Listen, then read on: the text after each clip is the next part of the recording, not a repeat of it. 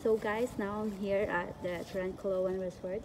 It looks like haunted, like nobody is here. So we're going inside. I'm gonna call my friends.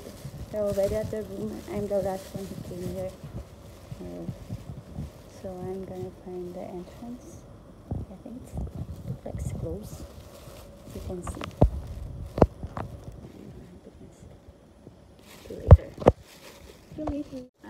I'm still here waiting outside because the entrance was closed. Then my friend is calling the lobby. I don't know why it's closed, like because of the pandemic. Ewan ba? Ayun ako. Takot kaya dito sa labas. Oh my gosh. Puro tunog pa ng ibon.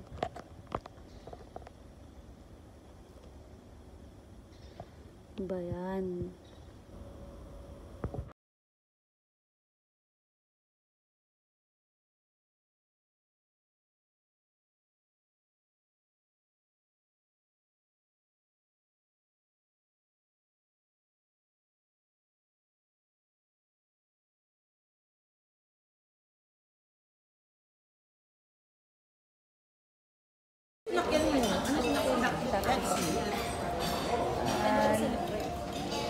Ito yung kagabing parang haunted. Dami palang tao. There's a lot of people here. This is how it looks like at daytime. Ito yung tsura ngayon. Even lockdown sa Macau, they can still enjoy going somewhere.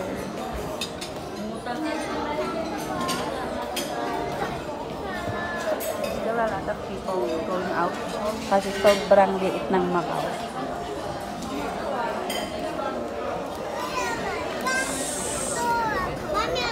This is the food.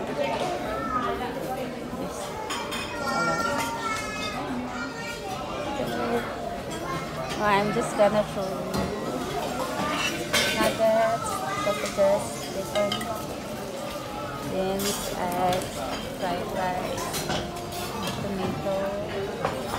There's a lot of things in there. Yan.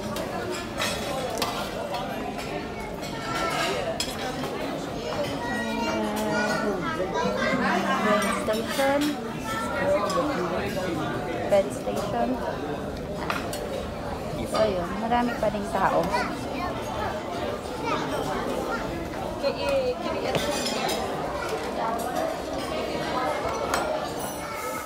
Sila yung mga kasama.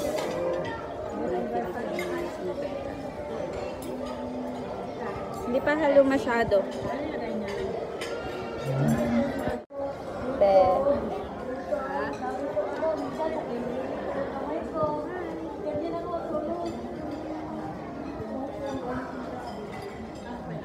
Ito yung iba namin kasama.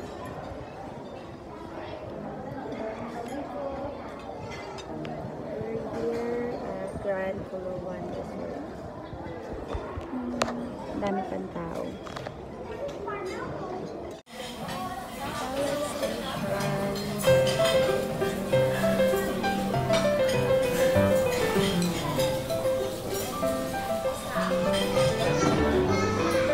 We're going to bread station. Nakita natin ang malaki. Sarap yung ano nila. Ay, may ganito. Yung parang sa Pinas. Tawag doon. Pandereg. Yun ba yun? Pero ano yung nakalagay niya? Parang raspberry jam. Banana. Kasarap. Ito hindi ko alam ano. May almonds. Oh, may bread mango. May mga milk. Apple syrup. Ay, wala. Yan.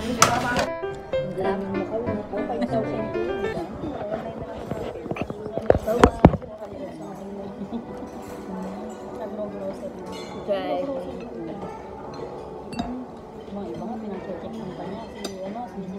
Driving. Nananakit cake. Sarap.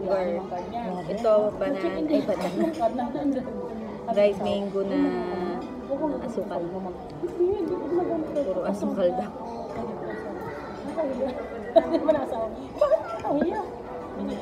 Cheese. Hindi parang kulapat. Ang galing, no? Ayuda, hindi para pang good time. Ang galing. Okay lang. Hindi yan.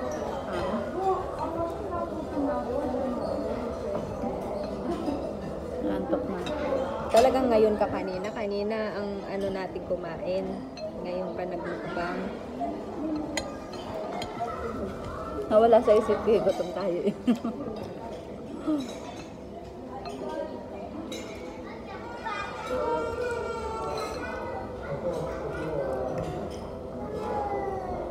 Ako may seafood dito, enjoy ko yung wala seafood eh. May salmon. Eh? Ilaw. Ayoko. Smoked salmon daw eh. Siguro pang lunch nila yun. Naghahanap nga po ako ng seafood pagka ano ko agad. Asan kaya yung seafood? Ay, dalawa. Kanina po nasa hagdanan eh. Siya, ano yan?